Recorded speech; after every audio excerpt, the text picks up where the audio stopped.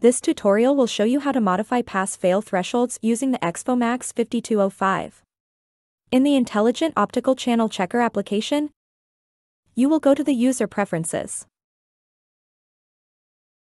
Next, you will need to determine the minimum pass-fail threshold that you are anticipating. You then click on OK.